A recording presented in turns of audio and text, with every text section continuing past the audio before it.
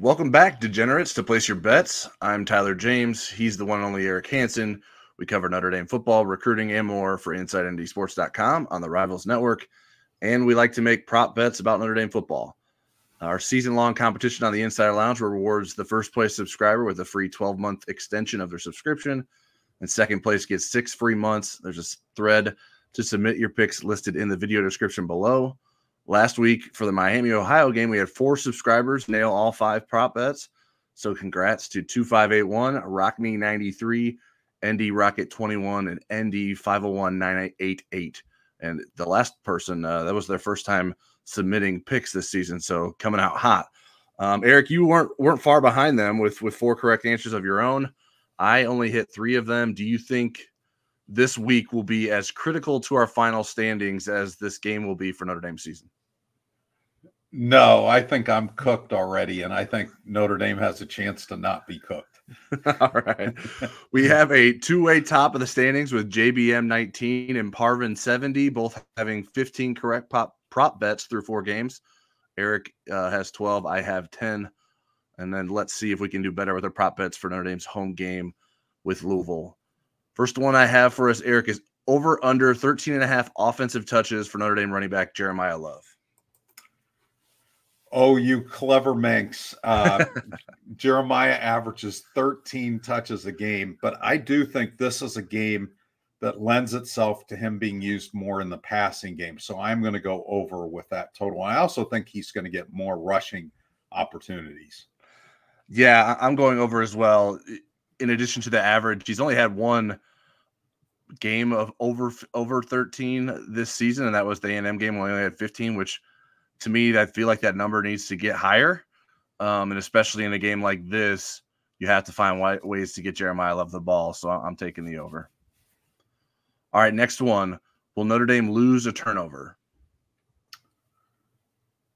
I'm going to say yes. I can't tell you how, and I don't think they'll have 5 like they did last year, but I do think you're supposed to be clairvoyant. Tell me everything.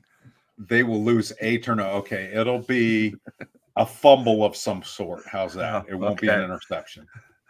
All right. I'm going to go no. Notre Dame's been up and down this season with turnovers, with none in 2 games, and the other 2 games they had 2.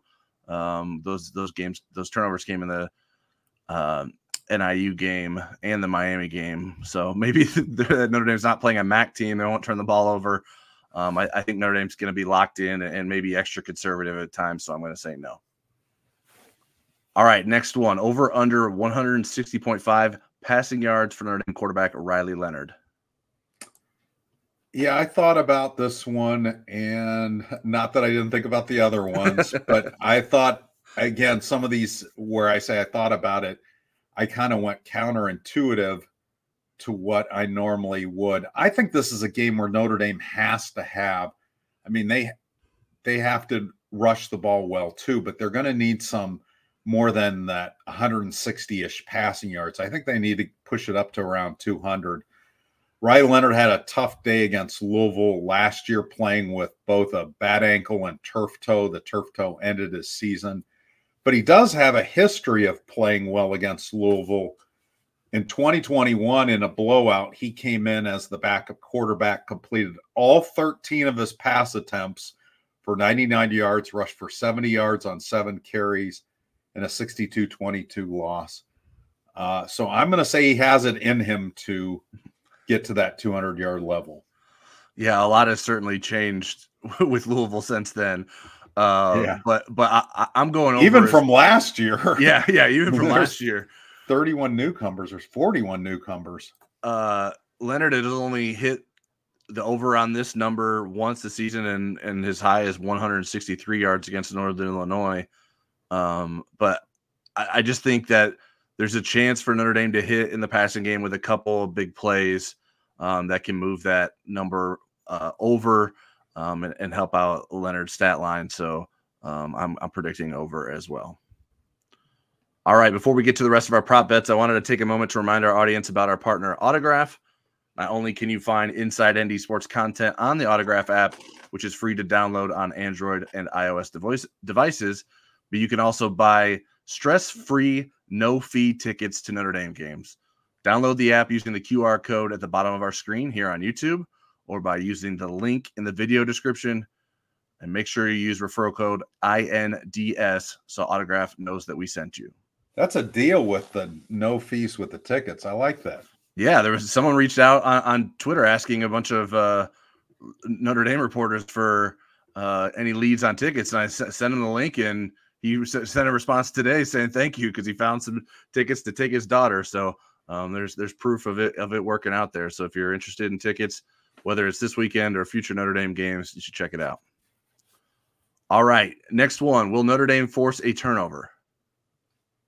Okay, it says, will Notre Dame lose a turnover? So sorry. Yep, I'll fix that. Thanks for mentioning. I thought you were tricking me there, trying to trick me into the wrong answer.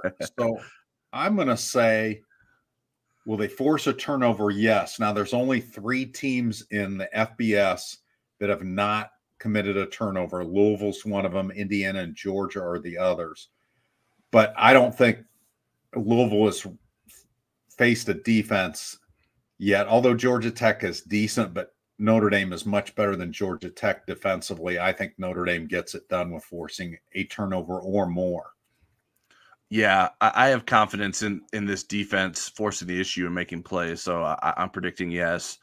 They being Notre Dame's defense forced turnovers against A&M, Purdue, and Miami.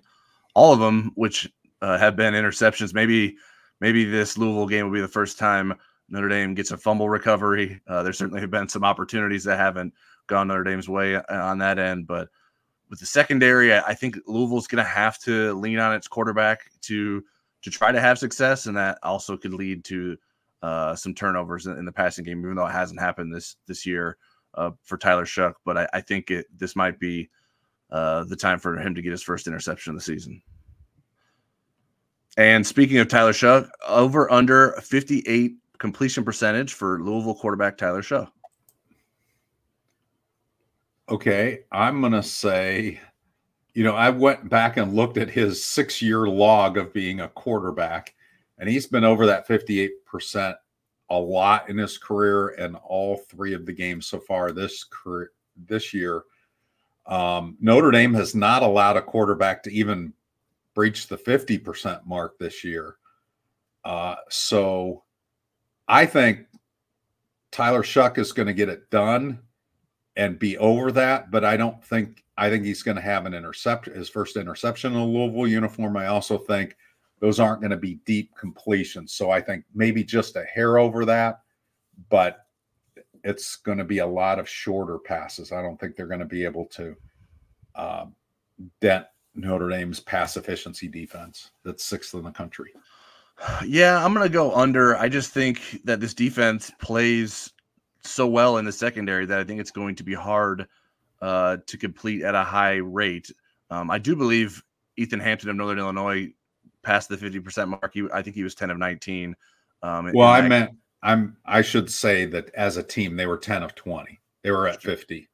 Okay. So they had another pass thrown in that game. So I just don't. So I just think that the secondary is the strength of this team. I think the defensive line should be able to get some pressure as well. And that's what I think Notre Dame can lean on, trying to stop the passing game and almost sort of make Louisville run the ball if they really want to have success. But I just don't think that's going to be a winning formula for Louisville. So I'm going under. All right, for fun, will Notre Dame's offense get booed in this game? I have a very scientific reason for saying that they will. And that is Louisville has gone 21 straight games without its opponent scoring on its first possession. And 15 of their last 8, they haven't even scored in the first quarter. So if Notre Dame gets off to a slow start offensively, I do think there will be boos. So I don't know how for fun that is for Notre Dame. But, yeah. I am predicting a yes. Yeah, I only say for fun just so people know that we're not actually keeping track of these for our prop bets. Yeah, it certainly would not be fun for Notre Dame fans to be booing. But yeah, I think it will happen too. I think the fan base has certainly grown impatient with the offense especially when it has slow starts. And like you mentioned, Louisville is good at forcing you into slow starts. So I think there's a chance that happens, so I'll predict yes as well. All right, what's your final score prediction for Notre Dame Louisville? I came up with a really weird one. I have Notre Dame winning 27-22, so I have Louisville kicking 5 field goals in their compilation of 22 points. Oh, and will Louisville miss any field goal, or they're making all 5 of those field goals? They're making all 5 of those field goals. So, all right, I'm predicting Notre Dame 24, Louisville 20.